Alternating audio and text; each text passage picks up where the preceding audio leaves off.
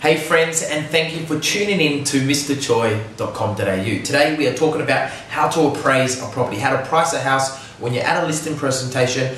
The most effective way to translate your information to make sure that the vendor is understanding of why you're pricing a house the way that you price it, to ensure that you still get the listing when you price it realistically, and to show the client how it's in their best interest to do certain things. So here we go. Ready?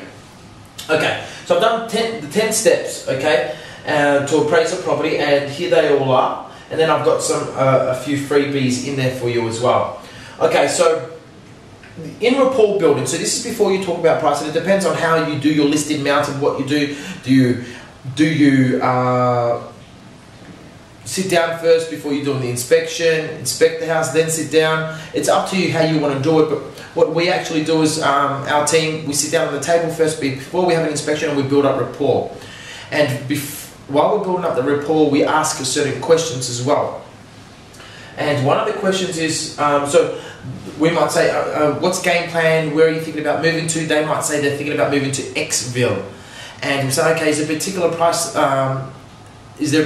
that you needed to get into Xville? And they might say X, okay? And so that's that's something that you need to write down, because that you'll be able to remember that later on, and that can help you come to a price of not so much of what the house is worth, but just to be able to, when you're translating the information to the client, to keep that in the back of the mind so that you do it in the most appropriate fashion, okay?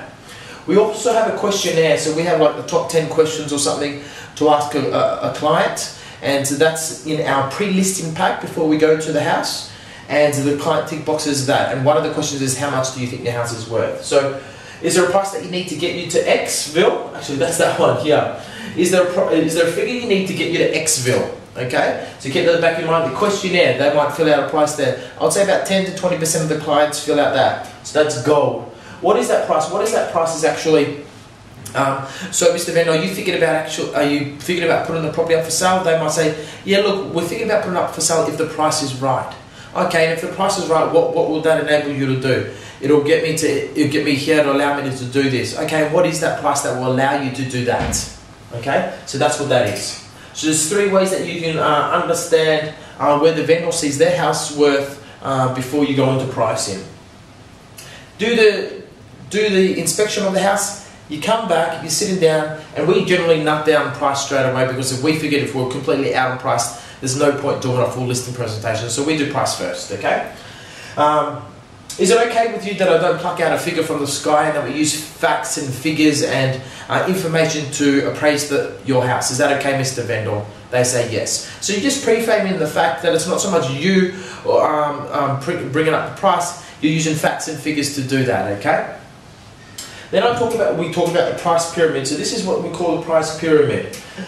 So Mr. Vendor, as you can see, the higher you go up in the price pyramid, the less people are willing to pay that price. So you start at the bottom as a bargain price, then market price, and then a premium / emotional price. If it's okay with you, we're not going to talk about the bargain price, because there's no point hiring a real estate agent, working with a real estate agent to get your bargain price, because you can do that yourself.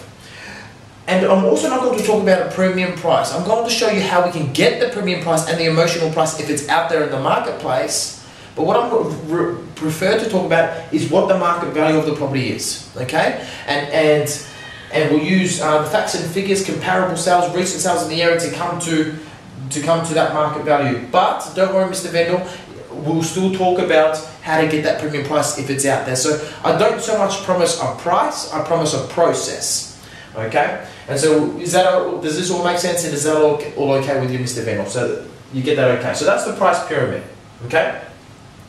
How we come to a price after that is, Mr. Vendor, the way that we come to prices, we look at all the recent sales in the area, and then we compare it to yours. Is that okay with you? Okay? When you do your, depending on what database you use to get all the sales information, and but let's just say you've got your report, it's a 10-page report. Generally, they always have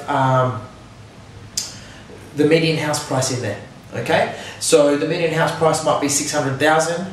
This house might be above or below, but it's got a graph and it shows the median house price for this time of the year and throughout all the years. Okay, So what I like to do, and what we like to do, sit down with the vendor and go, Mr. Vendor, the median house price is, for example, 600,000. Do you think you're above or below a median house for the area? Okay. Then we go into the comparables. But when we go to comparables, a lot of agents I find just go straight to what similar houses are to that house. What we like to do is do extreme not out what the house isn't to find out what it is. Not find out what is to find out what it is. To cross out what the house definitely isn't to find out what it is. So what we do is we talk about houses that aren't as good as the house that we're in. So let's just say it's a 4-bedroom house. We'll go through recent sales of say 3-bedroom houses. Then it's say it's a 4-bedroom house, and then we'll go into recent sales and say, look, these are 5-bedroom houses with extra living area and a swimming pool, etc., etc., bigger land. So the client says, oh yeah, but my house is better than those ones. And then you say to the client on these ones, do you think your house will both properties were up for sale at the same time at the same price? Do you think which one do you think a buyer would buy? So is it fair to say that that's probably not the range that you're probably in? And then you go to the market ones. And what actually you're doing is you're guiding the client to what their price is, and they come up with the price themselves as opposed to you. So they actually own the price through facts and figures, and through that journey you take them through crossing out what the house isn't, not what it is first. Okay? After you talk about the market one, what were you thinking? Just in case you haven't got any of the information here, what were you thinking? Okay, so you say 600 to 650, for example. What were you thinking? Is that something that you were thinking? Is that around about what you had in mind as well, Mr. Vendor? Now, if they say yes, fine, move on, and then you can go on to the next thing. Okay, you've ticked that box off in your listed mountain, and you can now move on. If they say, oh look, I was hoping to get say 700,000, you say, okay, Mr. Vendor. Well, what we've done is we've looked at all of this, compared it for that.